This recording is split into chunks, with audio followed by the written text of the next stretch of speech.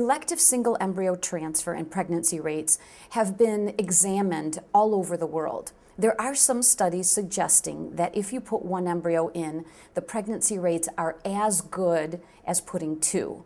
Yet the multiple birth rate, i.e. twins, is significantly higher when we put more than one embryo in.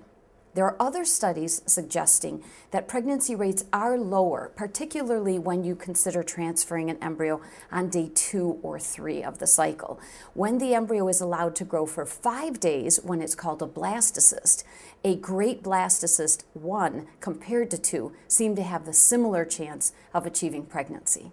The difference in the chance of getting a twin pregnancy, if you do 1 versus 2, obviously, if you put 2 embryos, you could get 2 babies. Those multiple birth rates depend on which day the embryo was transferred.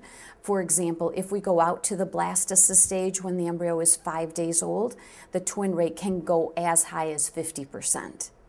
When you do 2 embryos on day 3, the typical rate of multiple births is around 20 to 30%.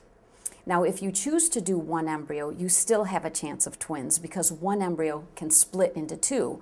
Identical twinning in IVF is a little bit higher than nature and occurs at a rate of somewhere between 1 and 5%. There was also an interesting study out of Toronto that showed that if someone, of the people that had an identical twin, many had an A positive blood type.